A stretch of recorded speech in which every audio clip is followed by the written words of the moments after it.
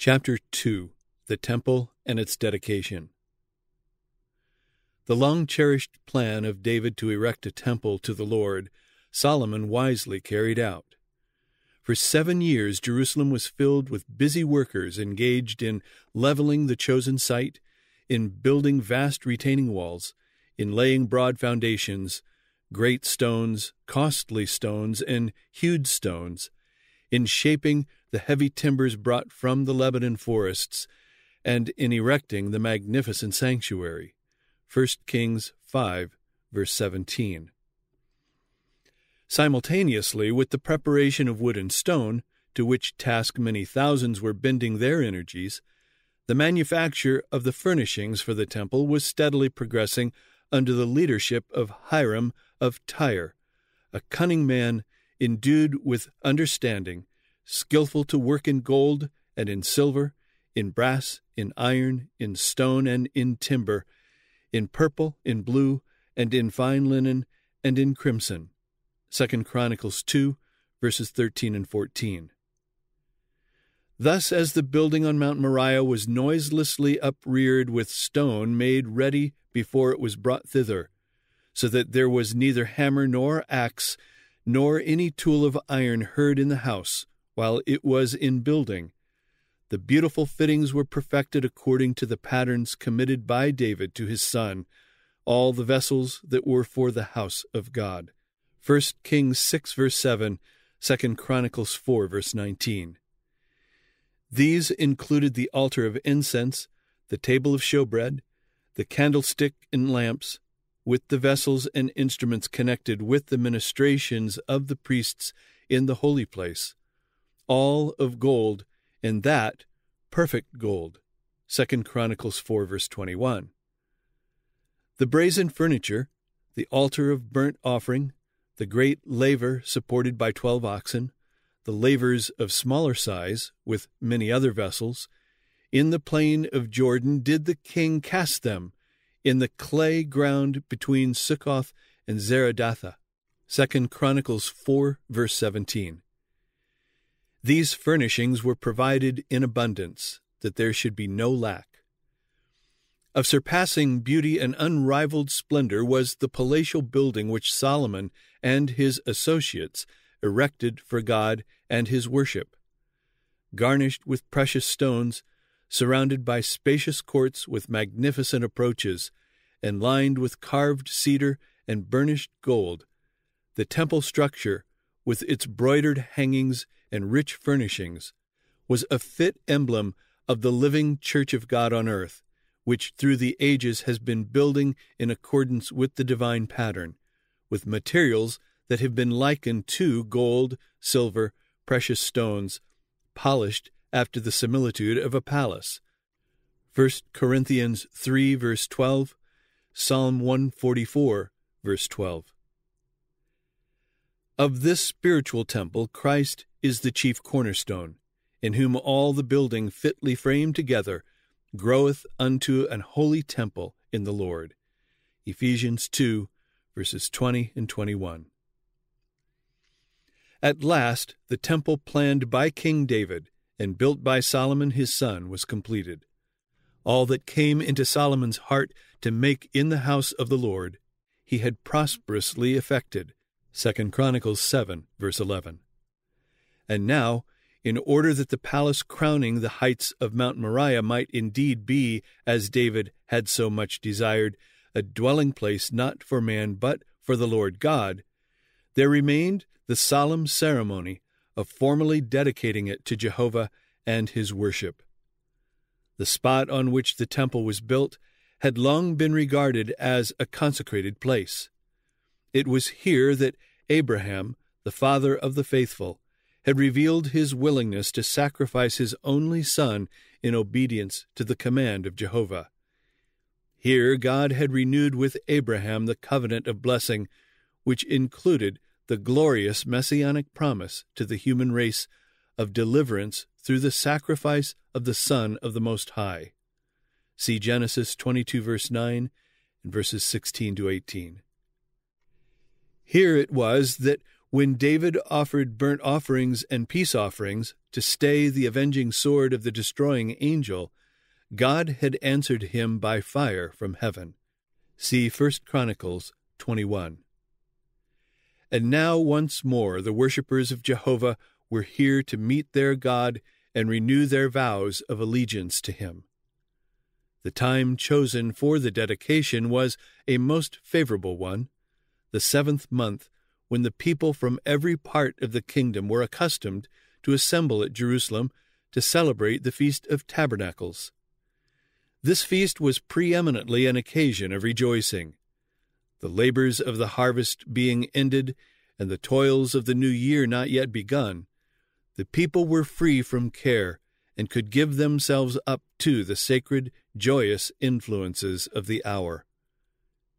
At the appointed time, the hosts of Israel, with richly clad representatives from many foreign nations, assembled in the temple courts. The scene was one of unusual splendor. Solomon, with the elders of Israel and the most influential men among the people, had returned from another part of the city whence they had brought the Ark of the Testament.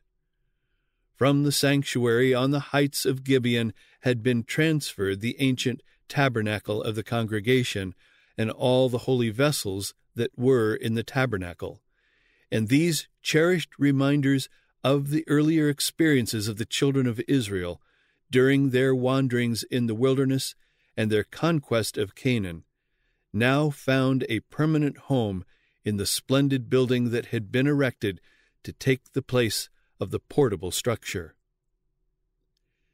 In bringing to the temple the sacred ark, containing the 2 tables of stone on which were written by the finger of God the precepts of the Decalogue, Solomon had followed the example of his father David. Every 6 paces he sacrificed. With singing and with music and with great ceremony, the priests brought in the ark of the covenant of the Lord unto his place, to the oracle of the house, into the most holy place. Verse 7. As they came out of the inner sanctuary, they took the positions assigned them. The singers, Levites arrayed in white linen, having cymbals and psalteries and harps, stood at the east end of the altar, and with them 120 priests sounding with trumpets. See verse 12. It came even to pass, as the trumpeters and singers were as one, to make one sound to be heard in praising and thanking the Lord. And when they lifted up their voice with the trumpets and cymbals and instruments of music, and praised the Lord, saying, For he is good, for his mercy endureth forever, that then the house was filled with a cloud, even the house of the Lord, so that the priests could not stand to minister by reason of the cloud, for the glory of the Lord had filled the house of God. Verses 13 and 14. Realizing the significance of this cloud, Solomon declared, The Lord hath said that he would dwell in the thick darkness, but I have built a house of habitation for thee, and a place for thy dwelling forever. 2 Chronicles 6, verses 1 and 2. The Lord reigneth, let the people tremble. He sitteth between the cherubims, let the earth be moved. The Lord is great in Zion, and he is high above all the people. Let them praise thy great and terrible name, for it is holy. Exalt ye the Lord our God, and worship him at his footstool, for he is holy. Psalm 99, verses 1 through 5. In the midst of the court of the temple had been erected a brazen scaffold or platform, 5 cubits long and 5 cubits broad, and 3 cubits high. Upon this Solomon stood, and with uplifted hands blessed the vast multitude before him. And all the congregation of Israel stood. 2 Chronicles 6, verses 13 and 3. Blessed be the Lord God of Israel, Solomon exclaimed, who hath with his hands fulfilled that which he spake with his mouth to my father David, saying, I have chosen Jerusalem, that my name might be there. Verses 4 through 6. Solomon then knelt upon the platform, and in the hearing of all the people offered the dedicatory prayer. Lifting his hands toward heaven, while the congregation were bowed with their faces to the ground, the king pleaded, Lord God of Israel, there is no God like thee in the heaven, nor in the earth, which keepest covenant and showest mercy unto thy servants, that walk before thee with all their heart. Will God in very deed dwell with men on the earth? Behold, heaven and the heaven of heavens cannot contain thee. How much less this house which I have built? Have respect, therefore, to the prayer of thy servant, and to his supplication, O Lord my God, to hearken unto the cry and the prayer which thy servant prayeth before thee, that thine eyes may be open upon this house day and night, upon the place whereof thou hast said that thou wouldest put thy name there, to hearken unto the prayer which thy servant prayeth toward this place. Hearken therefore unto the supplications of thy servant, and of thy people Israel, which they shall make toward this place. Hear thou from thy dwelling place, even from heaven, and when thou hearest, forgive. If thy people Israel be put to the worse before the enemy, because they have sinned against thee, and shall return and confess thy name, and pray and make supplication before thee in this house, then hear thou from the heavens, and forgive the sin of thy people Israel, and bring them again unto the land which thou gavest to them and to their fathers. When the heaven is shut up, and there is no rain, because they have sinned against thee, yet if they pray toward this place, and confess thy name, and turn from their sin, when thou dost afflict them, then hear thou from heaven, and forgive the sin of thy servants and of thy people Israel, when thou hast taught them the good way wherein they should walk, and send rain upon thy land, which thou hast given unto thy people for an inheritance. If there be dearth in the land, if there be pestilence, if there be blasting, or mildew, locusts, or caterpillars, if their enemies besiege them in the cities of their land, whatsoever sore or whatsoever sickness there be, then what prayer or what supplication soever shall be made of any man, or of all thy people Israel, when every one shall know his own sore and his own grief, and shall spread forth his hands in his house, then hear thou from heaven thy dwelling place, and forgive, and render unto every man according unto all his ways, whose heart thou knowest, that they may fear thee, to walk in thy ways, so long as they live in the land which thou gavest unto our fathers. Moreover, concerning the stranger, which is not of thy people Israel, but is come from a far country for thy great name's sake, and thy mighty hand, and thy stretched out arm, if they come and pray in this house, then hear thou from the heavens, even from thy dwelling place, and do according to all that the stranger calleth to thee for, that all people of the earth may know thy name, and fear thee, as doth thy people Israel, and may know that this house which I have built is called by thy name. If thy people go out to war against their enemies by the way that thou shalt send them, and they pray unto thee toward this city which thou hast chosen, and the house which I have built for thy name, then hear thou from the heavens their prayer and their supplication, and maintain their cause.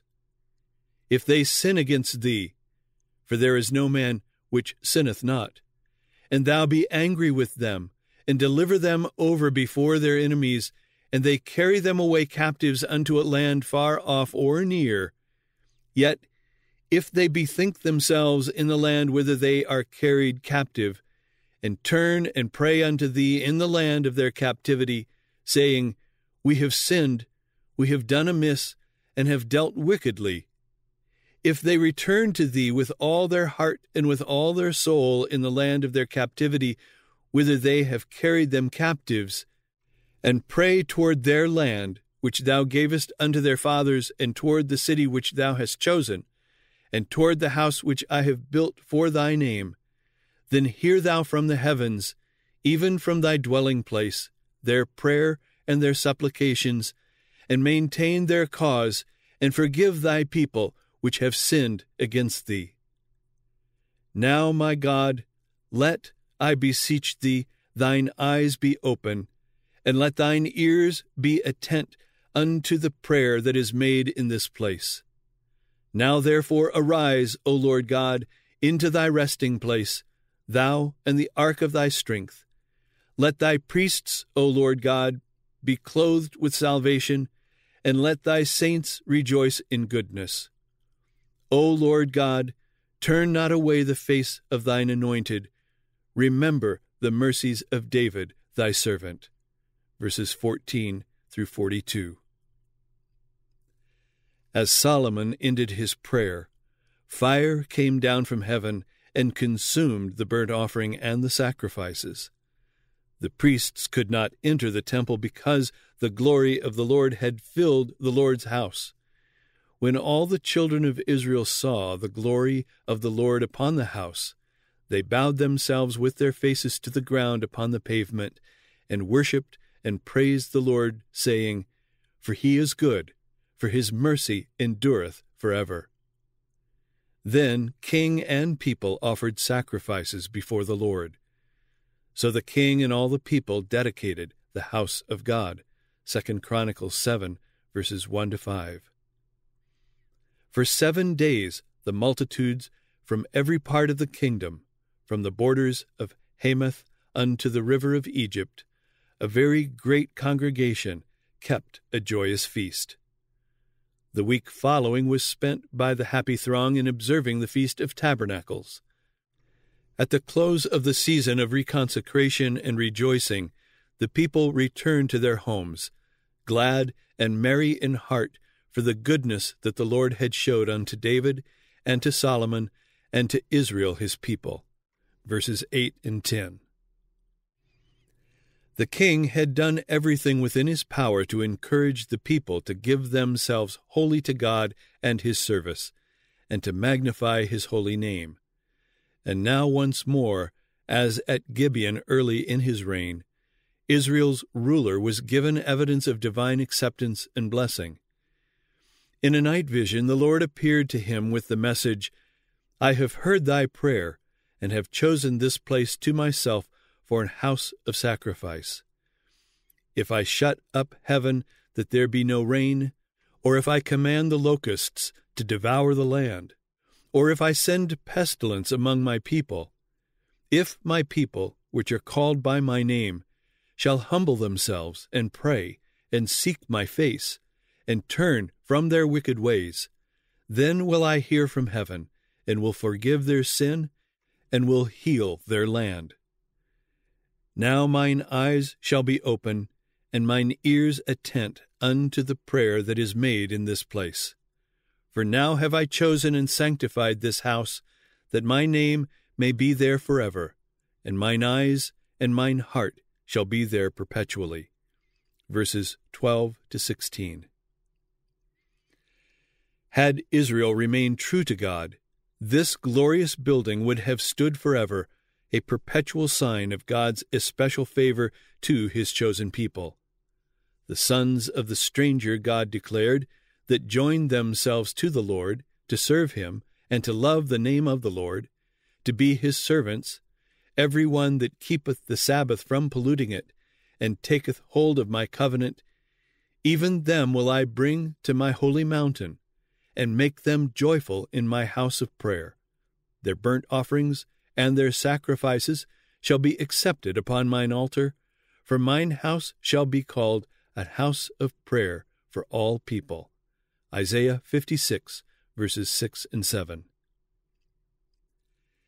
In connection with these assurances of acceptance, the Lord made very plain the path of duty before the king.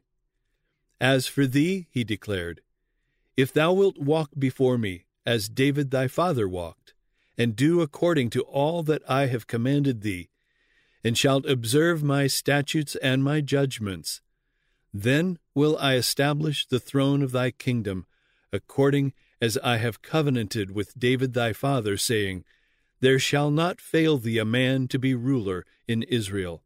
2 Chronicles 7, verses 17 and 18. Had Solomon continued to serve the Lord in humility, his entire reign would have exerted a powerful influence for good over the surrounding nations, nations that had been so favorably impressed by the reign of David his father and by the wise words and the magnificent works of the earlier years of his own reign. Foreseeing the terrible temptations that attend prosperity and worldly honor, God warned Solomon against the evil of apostasy and foretold the awful results of sin. Even the beautiful temple that had just been dedicated, he declared, would become a proverb and a byword among all nations should the Israelites forsake the Lord God of their fathers and persist in idolatry. Verses 20 and 22.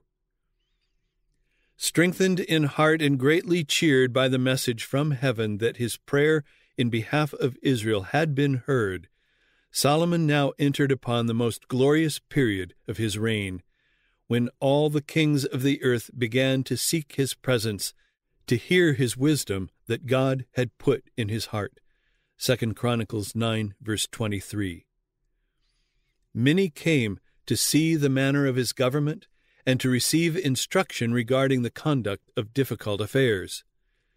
As these people visited Solomon, he taught them of God as the creator of all things, and they returned to their homes with clearer conceptions of the God of Israel and of his love for the human race.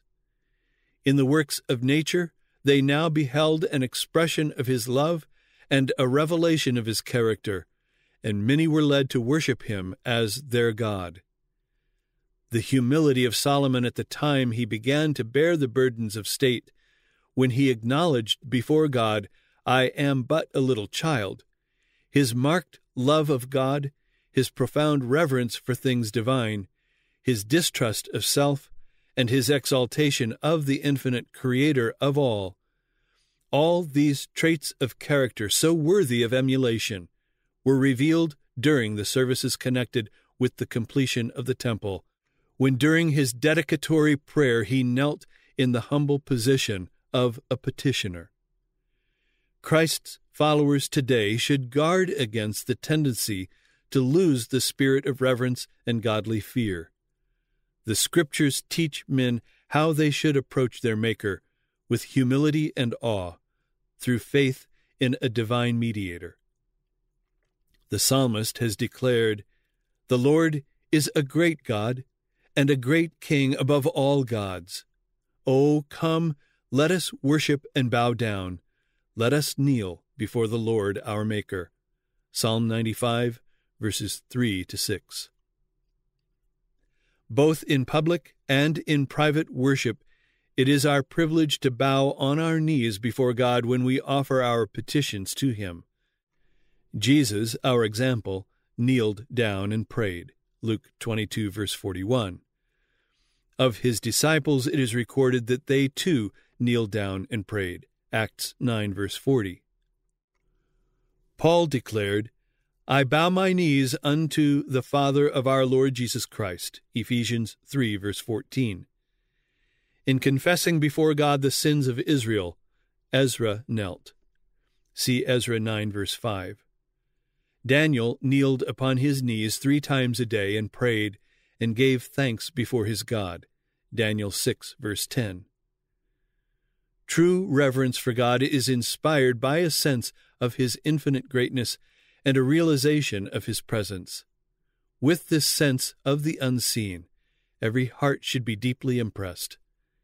The hour and place of prayer are sacred because God is there, and as reverence is manifested in attitude and demeanor, the feeling that inspires it will be deepened. Holy and reverend is his name, the psalmist declares, Psalm 111, verse 9. Angels, when they speak that name, veil their faces. With what reverence, then, should we, who are fallen and sinful, take it upon our lips? Well would it be for old and young to ponder those words of Scripture that show how the place marked by God's special presence should be regarded. "Put off thy shoes from off thy feet," he commanded Moses at the burning bush, "for the place whereon thou standest is holy ground." Exodus 3, verse 5. Jacob, after beholding the vision of the angel, exclaimed, "The Lord is in this place, and I knew it not. This is none other but the house of God, and this is the gate of heaven." Genesis 28, verses 16 and 17. In that which was said during the dedicatory services, Solomon had sought to remove from the minds of those present the superstitions in regard to the Creator that had beclouded the minds of the heathen. The God of heaven is not, like the gods of the heathen, confined to temples made with hands, yet he would meet with his people by his Spirit when they should assemble at the house dedicated to his worship. Centuries later, Paul taught the same truth in the words, "God that hath made the world and all things therein, seeing that he is Lord of heaven and earth, dwelleth not in temples made with hands, neither is worshipped with men's hands, as though he needed anything, seeing he giveth to all life and breath and all things, that they should seek the Lord, if haply they might feel after him and find him, though he be not far from every one of us. For in him we live and move and have our being." Acts 17, verses 24 to 28. "Blessed is the nation whose God is the Lord, and the people whom he hath chosen for his own inheritance. The Lord looketh from heaven, he beholdeth all the sons of men. From the place of his habitation he looketh upon all the inhabitants of the earth. The Lord hath prepared his throne in the heavens, and his kingdom ruleth over all. Thy way, O God, is in the sanctuary. Who is so great a God as our God? Thou art the God that doest wonders. Thou hast declared thy strength among the people." Psalm 33, verses 12 to 14, 103, verse 19, Psalm 77, verses 13 and 14. Although God dwells not in temples made with hands, yet he honors with his presence the assemblies of his people. He has promised that when they come together to seek him, to acknowledge their sins, and to pray for one another, he will meet with them by his Spirit. But those who assemble to worship him should put away every evil thing. Unless they worship him in spirit and truth, and in the beauty of holiness, their coming together will be of no avail. Of such the Lord declares, "This people draweth nigh unto me with their mouth, and honoreth me with their lips, but their heart is far from me." Matthew 15, verses 8 and 9. Those who worship God must worship him in spirit and in truth, for the Father seeketh such to worship him. John 4, verse 23. The Lord is in his holy temple. Let all the earth keep silence before him. Habakkuk 2, verse 20.